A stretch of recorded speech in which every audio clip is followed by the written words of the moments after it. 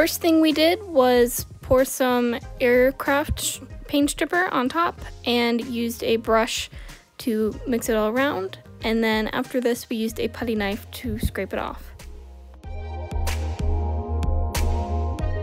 After this, we power washed it and we got on to the next step. Now we're using a sand blaster to remove any of the leftover paint. Now we're getting ready to weld. So this is what it looks like now. And what we're going to use are copper pins, and we are going to weld them into the dents. This is just to rough up the surface so they stick better. And now we're welding them on, superheating them with that gun, and then using a slide hammer to pull up the dents.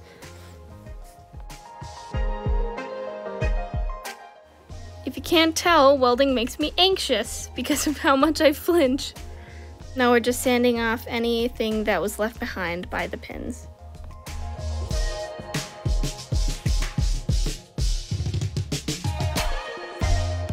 At the end of the first day, we decided to paint on this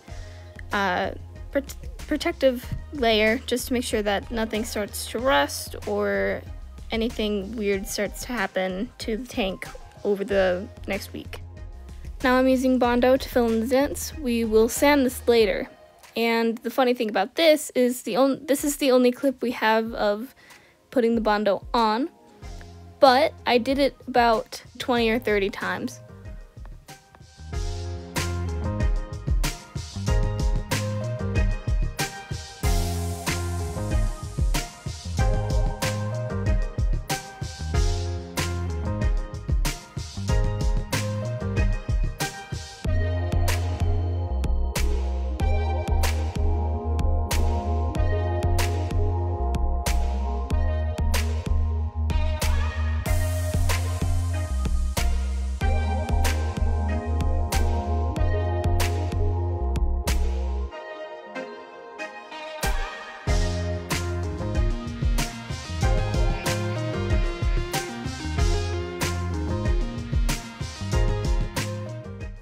"5 weeks of doing this, and this is the only clip I have of me sanding." But yeah, we sanded almost after every layer of Bondo.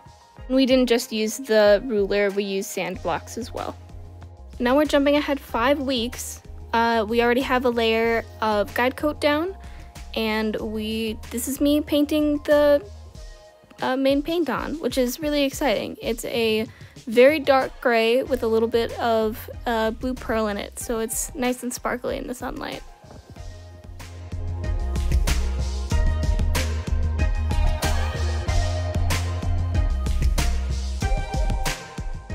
And here's the clear coat.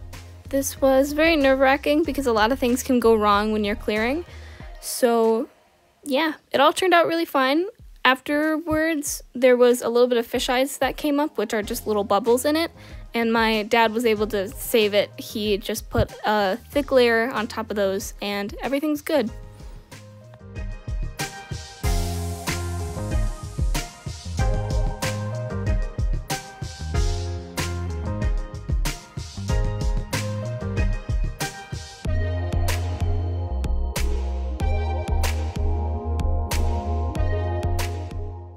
Now, originally, what I wanted to do was to do a custom airbrush artwork, which would have taken me a long time, and it would have been freehand too, but since I only had 2 days to finish, I decided I was going to do a lightning bolt design instead.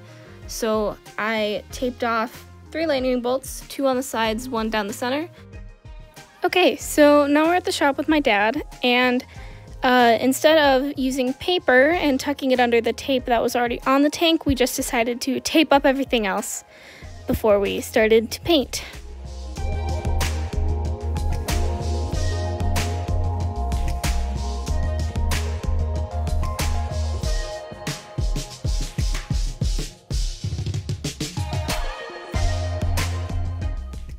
So now we're cleaning it off. We wiped it off camera too. And now we're painting. I decided to use a pearly white, and the pearl is just kind of like a shiny iridescent sort of thing, and we used a blue color, which didn't end up showing up at all.